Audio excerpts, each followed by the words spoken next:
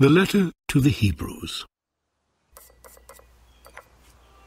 In many and various ways, God spoke of old to our fathers by the prophets, but in these last days he has spoken to us by a Son, whom he appointed the heir of all things, through whom also he created the world.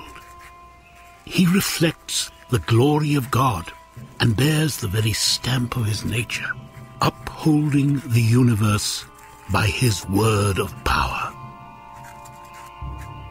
When he had made purification for sins, he sat down at the right hand of the Majesty on high, having become as much superior to angels as the name he has obtained is more excellent than theirs.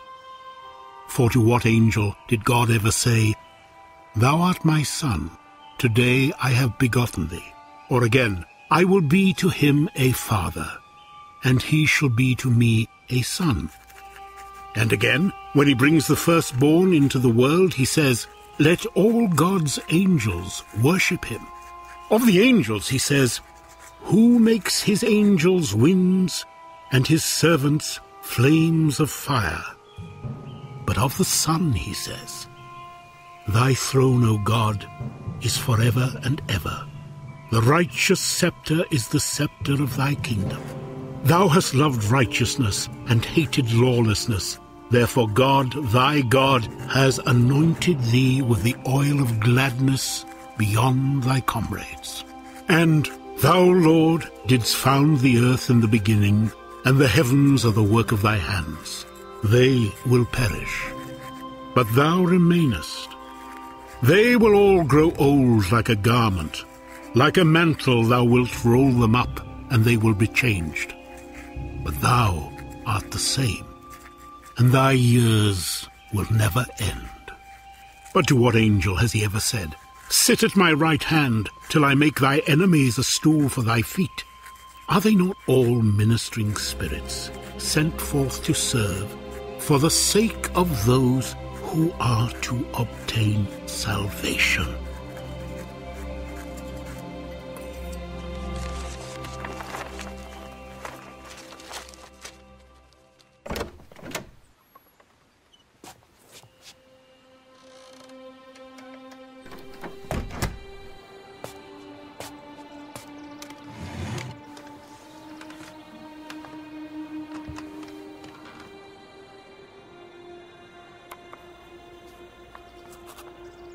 Therefore, we must pay the closer attention to what we have heard, lest we drift away from it.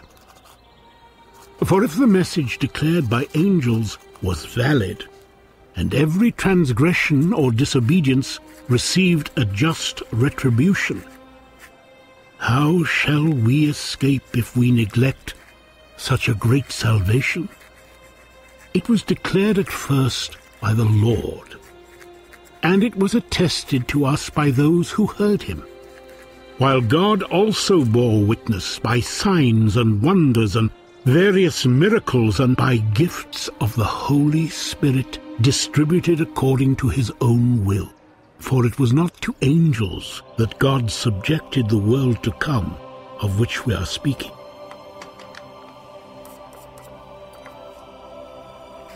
It has been testified somewhere, "What is man that thou art mindful of him, or the Son of Man that thou carest for him? Thou didst make him for a little while lower than the angels. Thou hast crowned him with glory and honor, putting everything in subjection under his feet." Now, in putting everything in subjection to him, he left nothing outside his control. As it is, we do not yet see everything in subjection to him, but we see Jesus, who for a little while was made lower than the angels, crowned with glory and honor because of the suffering of death, so that by the grace of God he might taste death for everyone. For it was fitting that he, for whom and by whom all things exist, in bringing many sons to glory, should make the pioneer of their salvation perfect through suffering. For he who sanctifies and those who are sanctified have all one origin. That is why he is not ashamed to call them brethren, saying, I will proclaim thy name to my brethren in the midst of the congregation. I will praise thee. And again, I will put my trust in him. And again, here am I, and the children God has given me. Since therefore the children share in flesh and blood, he himself likewise partook of the same nature, that through death he might destroy him who has the power of death, that is, the devil, and deliver all those who through fear of death were subject to lifelong bondage. For surely it is not with angels that he is concerned, but with the descendants of Abraham. Therefore he had to be made like his brethren in every respect, so that he might become a merciful and faithful high priest in the service of God, to make expiation for the sins of the people. For because he himself has suffered and been tempted, he is able to help those who are tempted.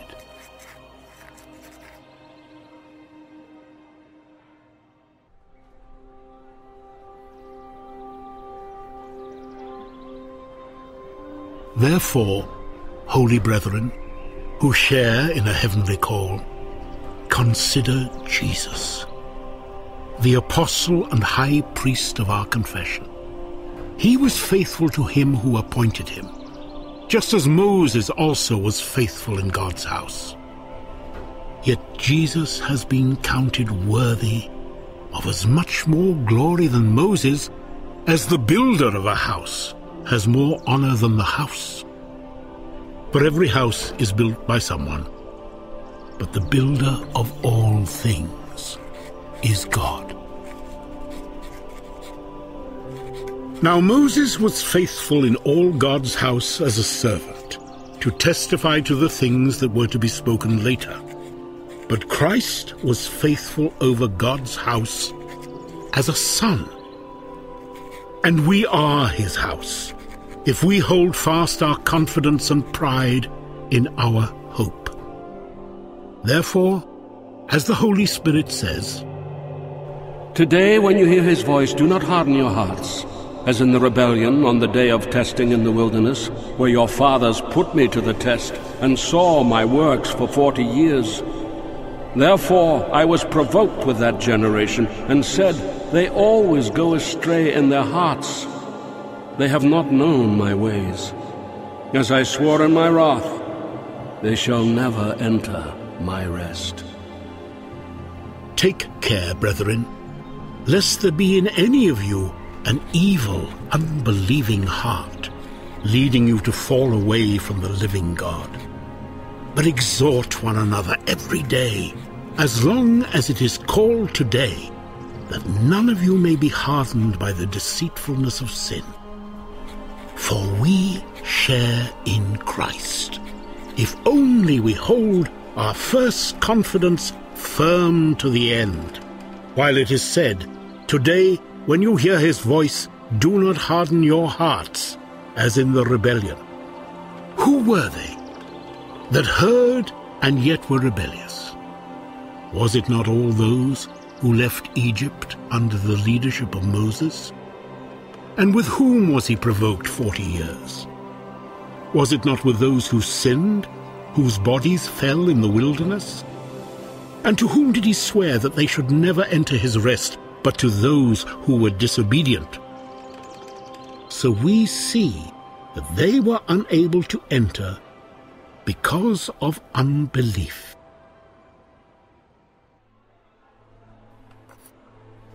Therefore, while the promise of entering his rest remains, let us fear, lest any of you be judged to have failed to reach it. For good news came to us just as to them, but the message which they heard did not benefit them because it did not meet with faith in the hearers. For we who have believed enter that rest. As he has said, "As I swore in my wrath, they shall never enter my rest," although his works were finished from the foundation of the world. For he has somewhere spoken of the seventh day in this way, "And God rested on the seventh day from all his works." And again in this place he said, "They shall never enter my rest." Since therefore it remains for some to enter it, and those who formerly received the good news failed to enter because of disobedience, again he sets a certain day, today, saying through David so long afterward, in the words already quoted, "Today, when you hear his voice, do not harden your hearts." For if Joshua had given them rest, God would not speak later of another day.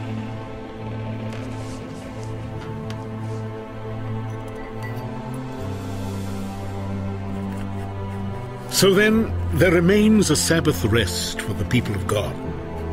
For whoever enters God's rest also ceases from his labors as God did from his.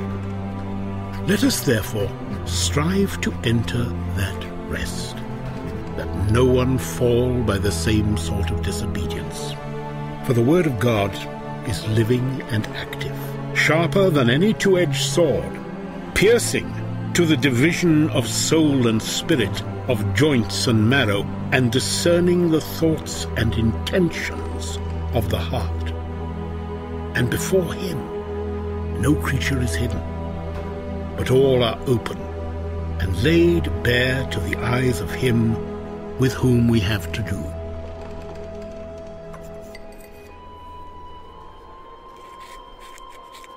Since then, we have a great high priest who has passed through the heavens, Jesus, the Son of God. Let us hold fast our confession. For we have not a high priest who is unable to sympathize with our weaknesses, but one who in every respect has been tempted as we are, yet without sin. Let us then, with confidence, draw near to the throne of grace, that we may receive mercy and find grace to help in time of need.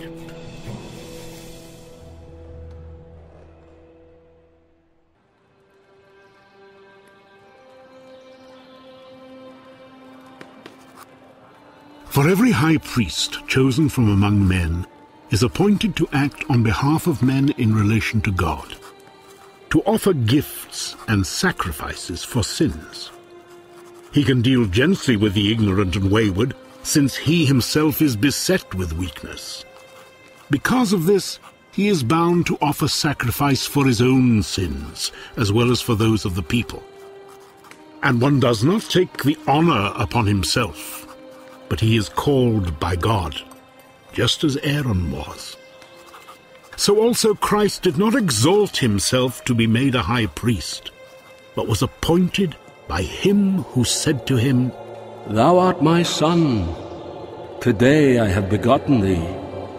Thou art a priest forever, after the order of Melchizedek." In the days of his flesh, Jesus offered up prayers and supplications, with loud cries and tears, to him who was able to save him from death. And he was heard for his godly fear. Although he was a son, he learnt obedience through what he suffered. And being made perfect, he became the source of eternal salvation to all who obey him, being designated by God a high priest after the order of Melchizedek.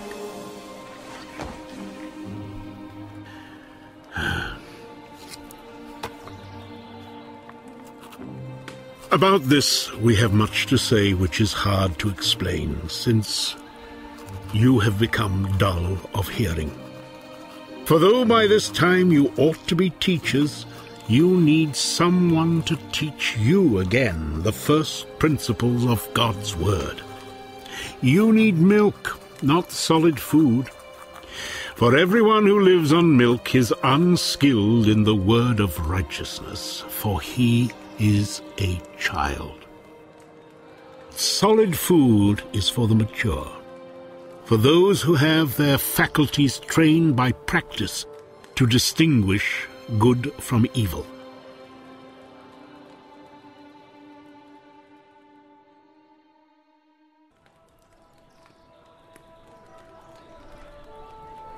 Therefore, let us leave the elementary doctrine of Christ and go on to maturity, not laying again a foundation of repentance from dead works and of faith toward God, with instructions about ablutions, the laying on of hands, the resurrection of the dead, and eternal judgment, and this we will do if God permits. For it is impossible to restore again to repentance those who have once been enlightened, who have tasted the heavenly gift, and have become partakers of the Holy Spirit, and have tasted the goodness of the Word of God and the powers of the age to come, if they then commit apostasy, since they crucify the Son of God on their own account, and hold him up to contempt. For land which has drunk the rain that often falls upon it and brings forth vegetation useful to those for whose sake it is cultivated, receives a blessing from God. But if it bears thorns and thistles, it is worthless and near to being cursed. Its end is to be burned.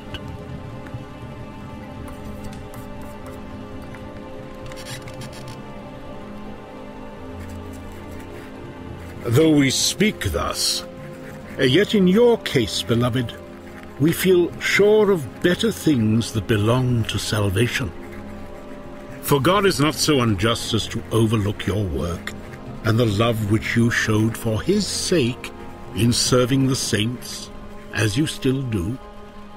And we desire each one of you to show the same earnestness in realizing the full assurance of hope until the end, so that you may not be sluggish, but imitators of those who through faith and patience inherit the promises. For when God made a promise to Abraham, since he had no one greater by whom to swear, he swore by himself, saying, "Surely I will bless you and multiply you." And thus Abraham, having patiently endured, obtained the promise. Men indeed swear by a greater than themselves, and in all their disputes an oath is final for confirmation. So when God desired to show more convincingly to the heirs of the promise the unchangeable character of his purpose, he interposed with an oath, so that through two unchangeable things, in which it is impossible that God should prove false, we, who have fled for refuge, might have strong encouragement to seize the hope set before us. We have this as a sure and steadfast anchor of the soul, a hope that enters into the inner shrine behind the curtain, where Jesus has gone as a forerunner on our behalf, having become a high priest forever, after the order of Melchizedek.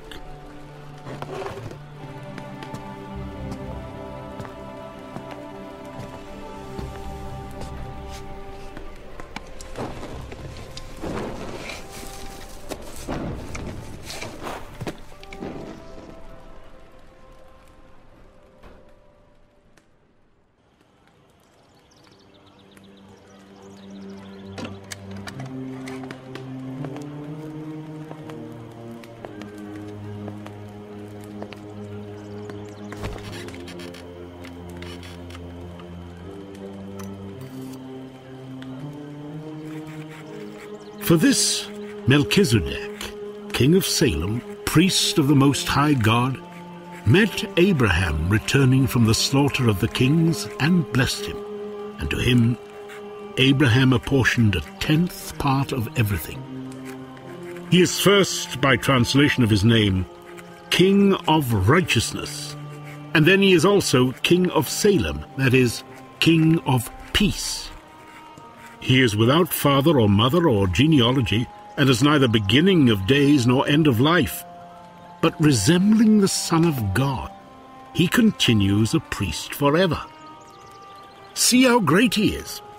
Abraham, the patriarch, gave him a tithe of the spoils, and those descendants of Levi who receive the priestly office have a commandment in the law to take tithes from the people, that is, from their brethren, though these also are descended from Abraham. But this man, who has not their genealogy, received tithes from Abraham and blessed him who had the promises. It is beyond dispute that the inferior is blessed by the superior. Here, tithes are received by mortal men. There, by one of whom it is testified that he lives. One might even say that Levi himself, who receives tithes, paid tithes through Abraham, for he was still in the loins of his ancestor when Melchizedek met him.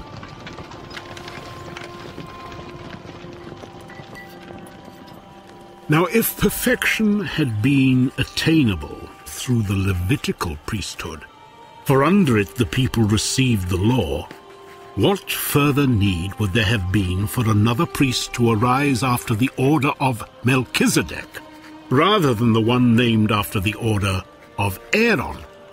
For when there is a change in the priesthood, there is necessarily a change in the law as well. For the one of whom these things are spoken belonged to another tribe, from which no one has ever served at the altar. For it is evident that our Lord was descended from Judah. And in connection with that tribe, Moses said nothing about priests.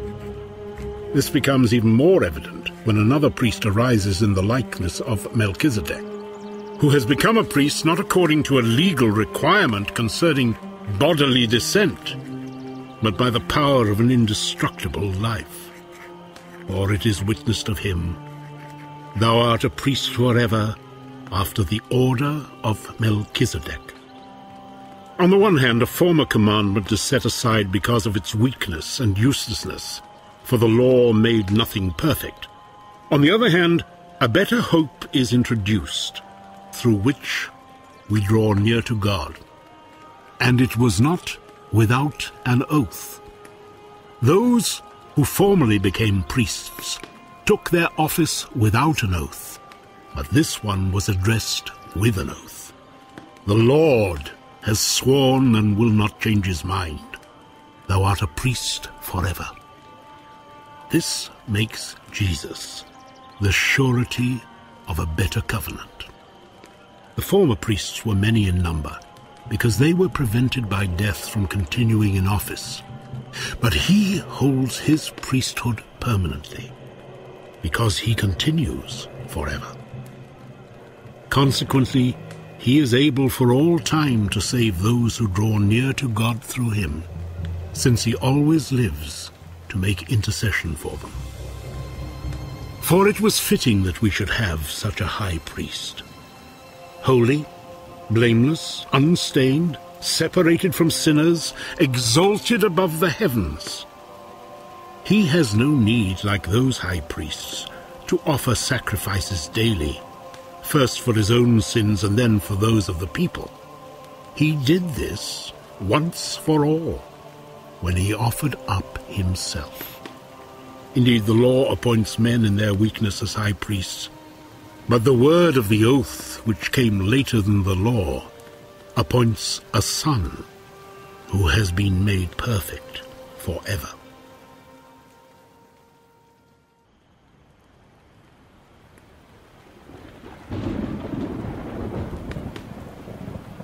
Now, the point in what we are saying is this. We have such a high priest, one who is seated at the right hand of the throne of the Majesty in heaven, a minister in the sanctuary and the true tent which is set up not by man but by the Lord. For every high priest is appointed to offer gifts and sacrifices. Hence it is necessary for this priest also to have something to offer. Now, if he were on earth, he would not be a priest at all, since there are priests who offer gifts according to the law. They serve a copy and shadow of the heavenly sanctuary. For when Moses was about to erect the tent, he was instructed by God. See that you make everything according to the pattern which was shown you on the mountain. But as it is, Christ has obtained a ministry which is as much more excellent than the old, as the covenant he mediates is better, since it is enacted on better promises. For if that first covenant had been faultless, there would have been no occasion for a second.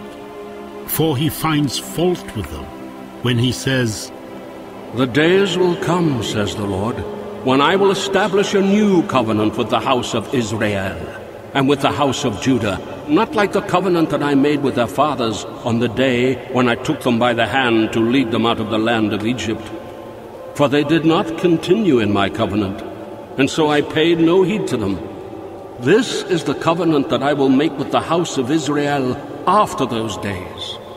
I will put my laws into their minds and write them on their hearts, and I will be their God, and they shall be my people. And they shall not teach everyone his fellow or everyone his brother, saying, Know the Lord. For all shall know me, from the least of them to the greatest. For I will be merciful toward their iniquities, and I will remember their sins no more. in speaking of a new covenant, he treats the first as obsolete. And what is becoming obsolete and growing old is ready to vanish away.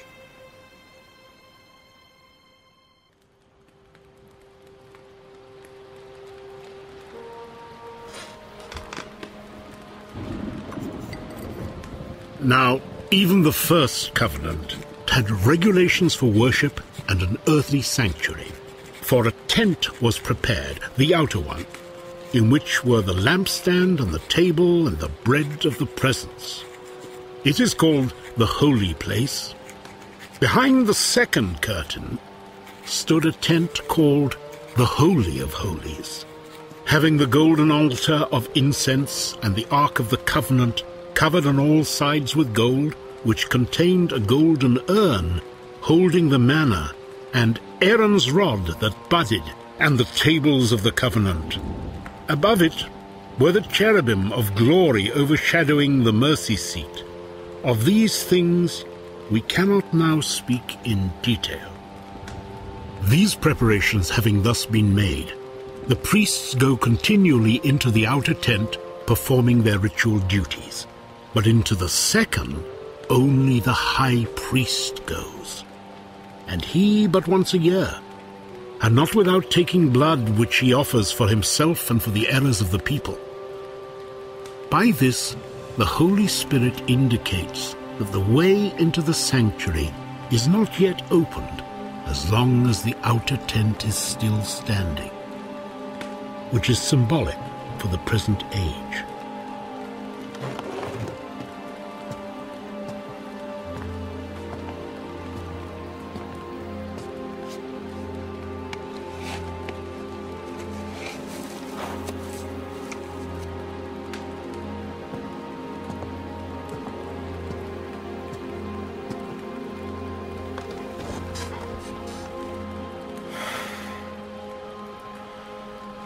According to this arrangement, gifts and sacrifices are offered which cannot perfect the conscience of the worshipper, but deal only with food and drink and various ablutions.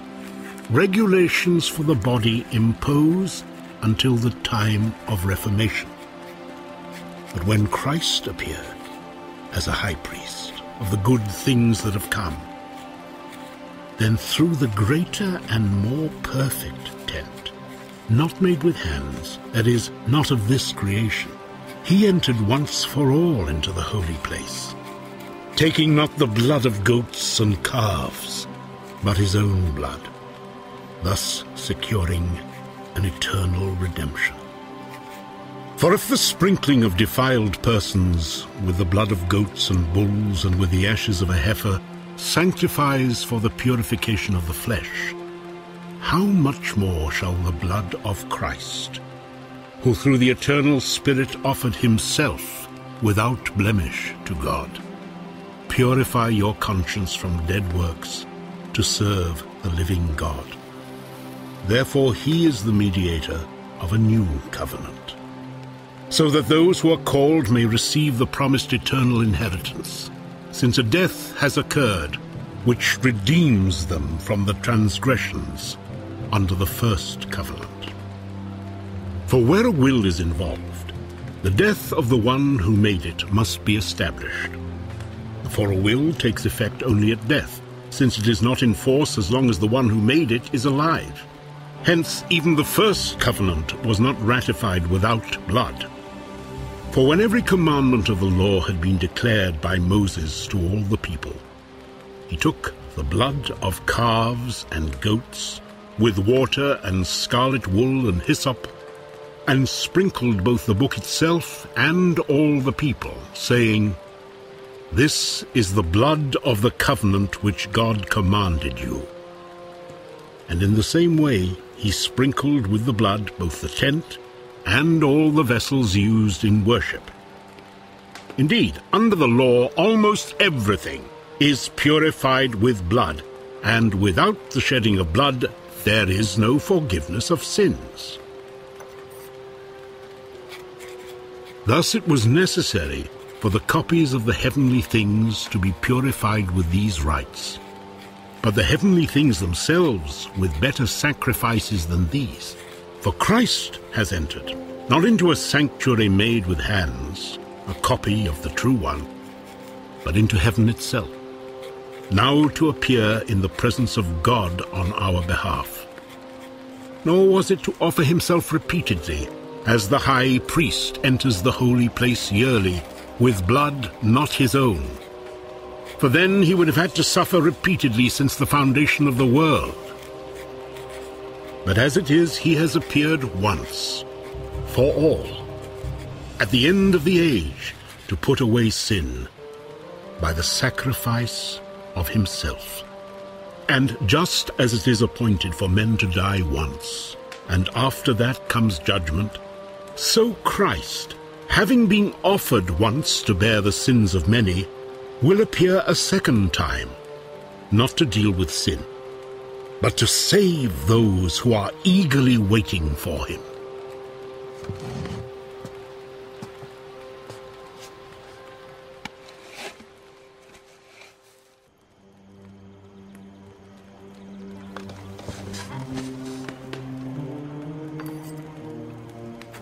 For since the law has but a shadow of the good things to come, instead of the true form of these realities, it can never, by the same sacrifices which are continually offered year after year, make perfect those who draw near.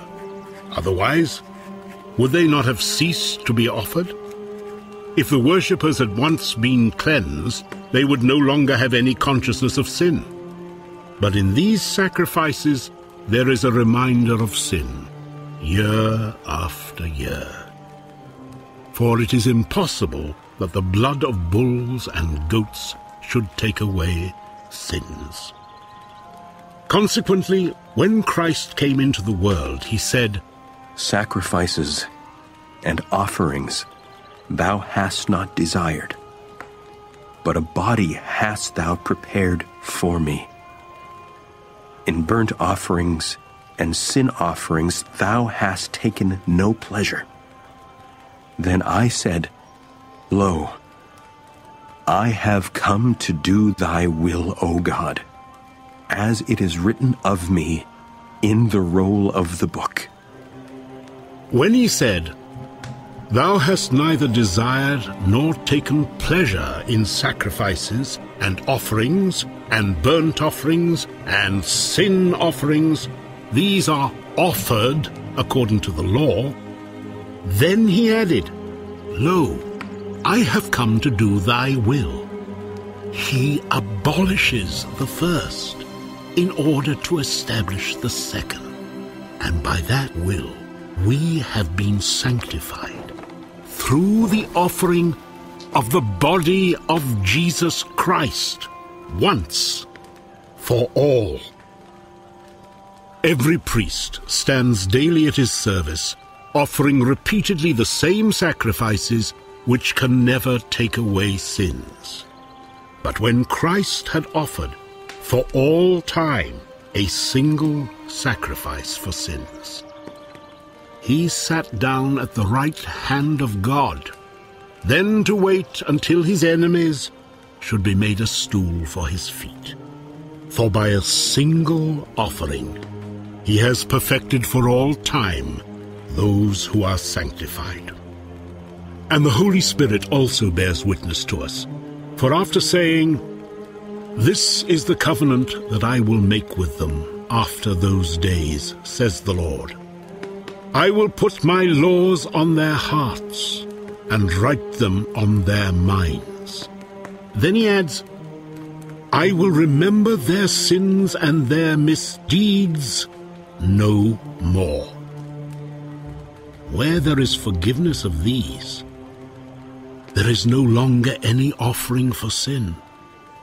Therefore, brethren, since we have confidence to enter the sanctuary by the blood of Jesus, by the new and living way which he opened for us through the curtain, that is, through his flesh, and since we have a great priest over the house of God, let us draw near with a true heart, in full assurance of faith, with our hearts sprinkled clean from an evil conscience, and our bodies washed with pure water. Let us hold fast the confession of our hope without wavering, for he who promised is faithful. And let us consider how to stir up one another to love and good works, not neglecting to meet together, as is the habit of some, but encouraging one another, and all the more as you see the day drawing near. For if we sin deliberately after receiving the knowledge of the truth, there no longer remains a sacrifice for sins, but a fearful prospect of judgment, and a fury of fire which will consume the adversaries. A man who has violated the law of Moses dies without mercy at the testimony of 2 or 3 witnesses. How much worse punishment do you think will be deserved by the man who has spurned the Son of God and profaned the blood of the covenant by which he was sanctified, and outraged the Spirit of grace? For we know him who said, Vengeance is mine, I will repay, and again, the Lord will judge his people. It is a fearful thing to fall into the hands of the living God. But recall the former days, when, after you were enlightened, you endured a hard struggle with sufferings, sometimes being publicly exposed to abuse and affliction, and sometimes being partners with those so treated. For you had compassion on the prisoners, and you joyfully accepted the plundering of your property, since you knew that you yourselves had a better possession, and an abiding one. Therefore do not throw away your confidence, which has a great reward, for you have need of endurance, so that you may do the will of God and receive what is promised. For yet a little while, and the coming one shall come and shall not tarry, but my righteous one shall live by faith, and if he shrinks back, My soul has no pleasure in him. But we are not of those who shrink back and are destroyed, but of those who have faith and keep their souls.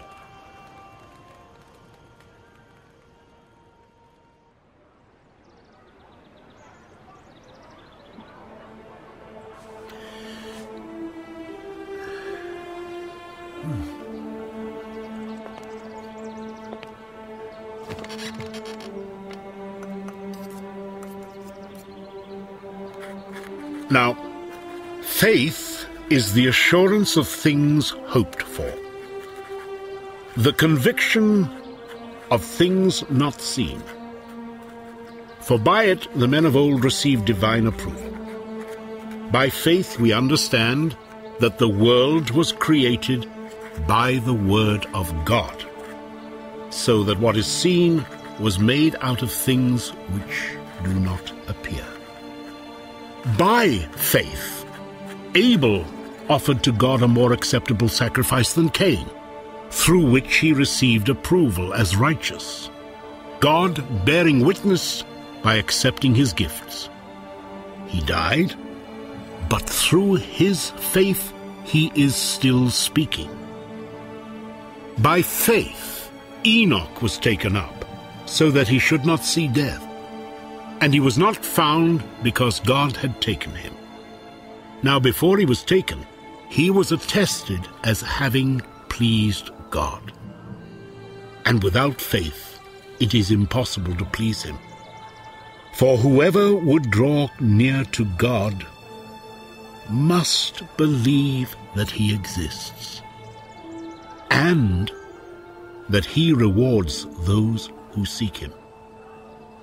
By faith, Noah, being warned by God concerning events as yet unseen, took heed and constructed an ark for the saving of his household. By this he condemned the world and became an heir of the righteousness which comes by faith. By faith, Abraham obeyed when he was called to go out to a place which he was to receive as an inheritance. And he went out not knowing where he was to go. By faith he sojourned in the land of promise, as in a foreign land, living in tents with Isaac and Jacob, heirs with him of the same promise.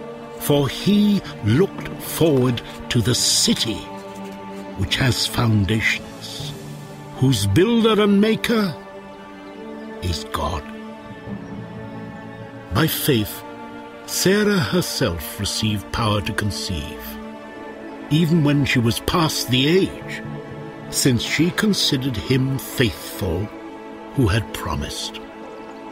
Therefore from one man, and him as good as dead, were born descendants as many as the stars of heaven, and as the innumerable grains of sand by the seashore. These all died in faith, not having received what was promised, but having seen it and greeted it from afar, and having acknowledged that they were strangers and exiles on the earth. For people who speak thus make it clear that they are seeking a homeland. If they had been thinking of that land from which they had gone out, they would have had opportunity to return. But as it is, they desire a better country, that is, a heavenly one. Therefore God is not ashamed to be called their God, for he has prepared for them a city.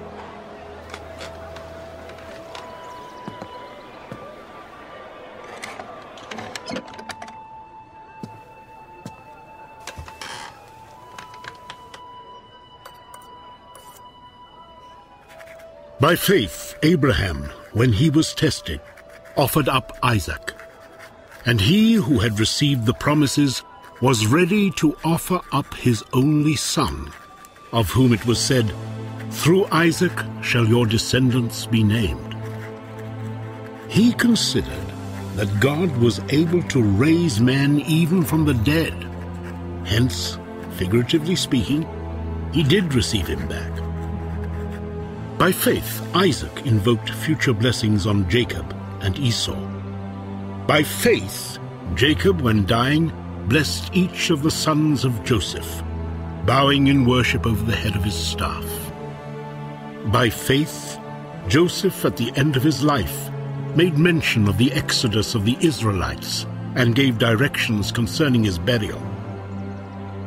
By faith, Moses, when he was born, was hid for 3 months by his parents because they saw that the child was beautiful, and they were not afraid of the king's edict. By faith, Moses, when he was grown up, refused to be called the son of Pharaoh's daughter, choosing rather to share ill treatment with the people of God than to enjoy the fleeting pleasures of sin. He considered abuse suffered for the Christ greater wealth than the treasures of Egypt, for he looked to the reward. By faith he left Egypt, not being afraid of the anger of the king, for he endured as seeing him who is invisible. By faith he kept the Passover and sprinkled the blood so that the destroyer of the firstborn might not touch them. By faith, the people crossed the Red Sea as if on dry land, but the Egyptians, when they attempted to do the same, were drowned. By faith, the walls of Jericho fell down after they had been encircled for 7 days. By faith, Rahab the harlot did not perish with those who were disobedient, because she had given friendly welcome to the spies. And what more shall I say? For time would fail me to tell of Gideon, Barak, Samson, Jephthah, of David and Samuel and the prophets, who through faith conquered kingdoms, enforced justice, received promises, stopped the mouths of lions, quenched raging fire, escaped the edge of the sword, won strength out of weakness, became mighty in war, put foreign armies to flight. Women received their dead by resurrection. Some were tortured, refusing to accept release that they might rise again to a better life. Others suffered mocking and scourging and even chains and imprisonment. They were stoned. They were sawn in two. They were killed with the sword. They went about in skins of sheep and goats, destitute, afflicted, ill-treated, of whom the world was not worthy, wandering over deserts and mountains and in dens and caves of the earth. And all these, though well attested by their faith, did not receive what was promised, since God had foreseen something better for us, that apart from us, they should not be made perfect.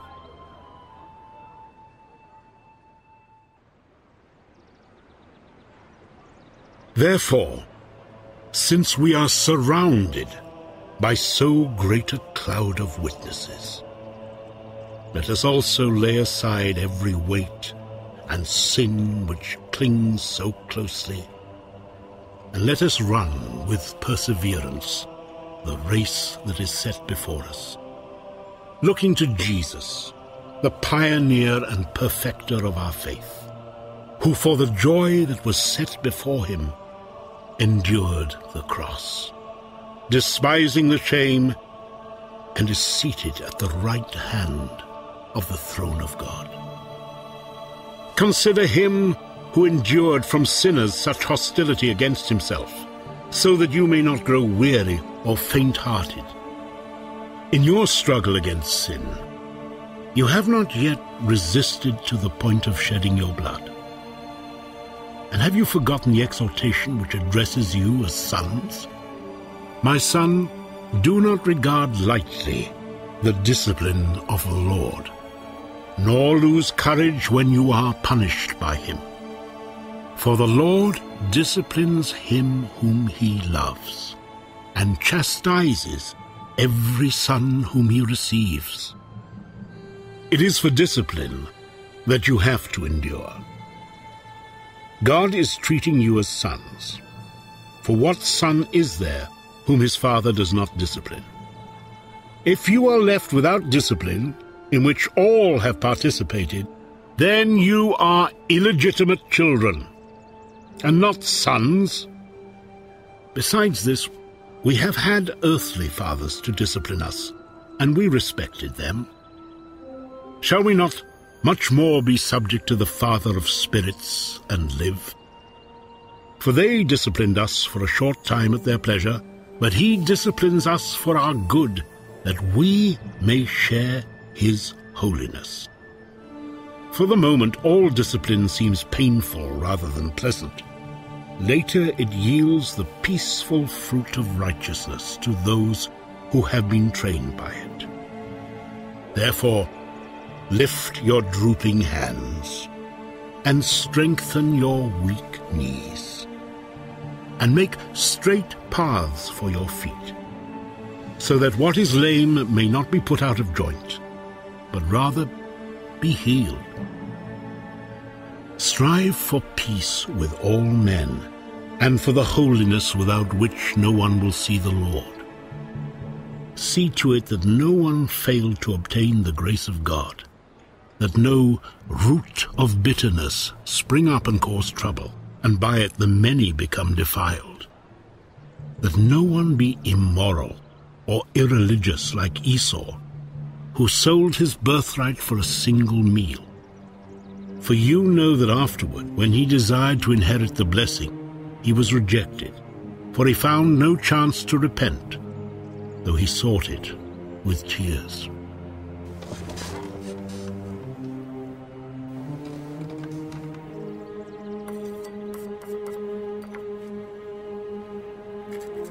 For you have not come to what may be touched, a blazing fire, and darkness, and gloom, and a tempest, and the sound of a trumpet, and a voice whose words made the hearers entreat that no further messages be spoken to them. For they could not endure the order that was given, if even a beast touches the mountain, it shall be stoned. Indeed, so terrifying was the sight that Moses said, I tremble with fear. But you have come to Mount Zion, and to the city of the living God, the heavenly Jerusalem, and to innumerable angels in festal gathering, and to the assembly of the firstborn who are enrolled in heaven, and to a judge who is God of all, and to the spirits of just men made perfect, and to Jesus, the mediator of a new covenant, and to the sprinkled blood that speaks more graciously than the blood of Abel. See that you do not refuse him who is speaking. For if they did not escape when they refused him who warned them on earth, much less shall we escape if we reject him who warns from heaven. His voice then shook the earth, but now he has promised, yet once more I will shake not only the earth, but also the heaven. This phrase, yet once more, indicates the removal of what is shaken, as of what has been made, in order that what cannot be shaken may remain. Therefore let us be grateful for receiving a kingdom that cannot be shaken, and thus let us offer to God acceptable worship, with reverence and awe. For our God is a consuming fire.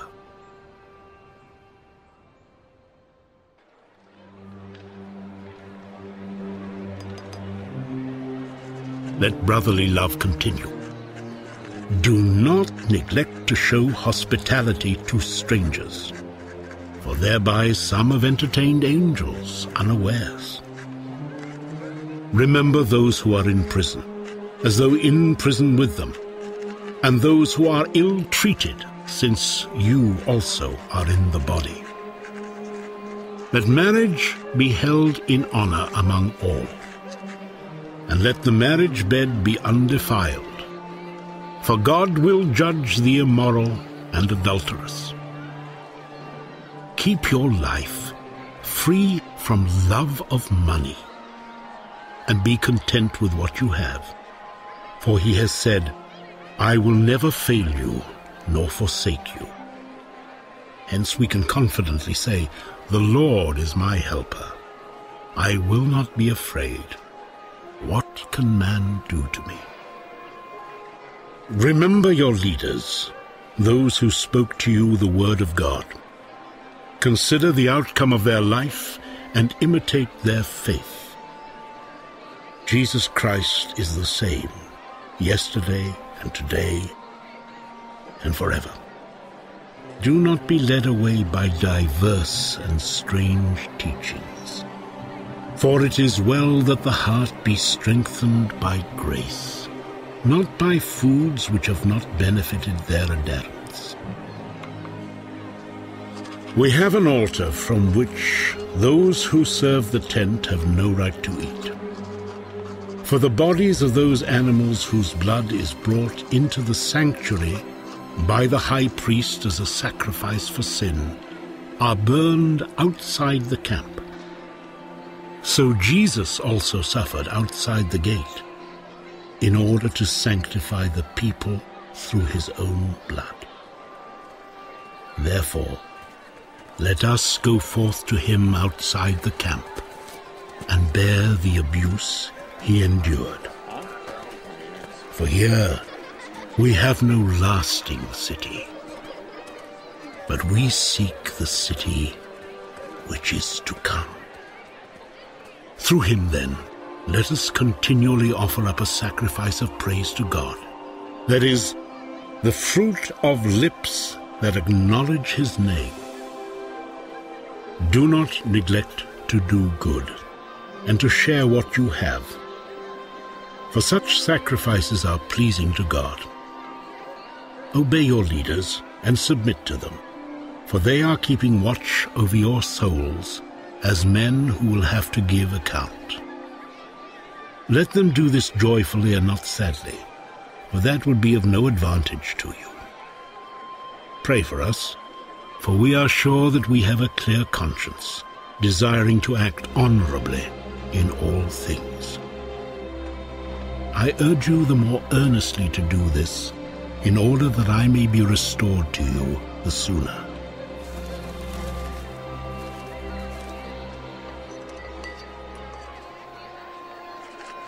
Now, may the God of peace, who brought again from the dead our Lord Jesus, the great shepherd of the sheep, by the blood of the eternal covenant, equip you with everything good that you may do his will, working in you that which is pleasing in his sight, through Jesus Christ, to whom be glory forever and ever. Amen. I appeal to you, brethren, bear with my word of exhortation, for I have written to you briefly. You should understand that our brother Timothy has been released, with whom I shall see you if he comes soon. Greet all your leaders and all the saints. Those who come from Italy send you greetings. Grace be with all of you. Amen.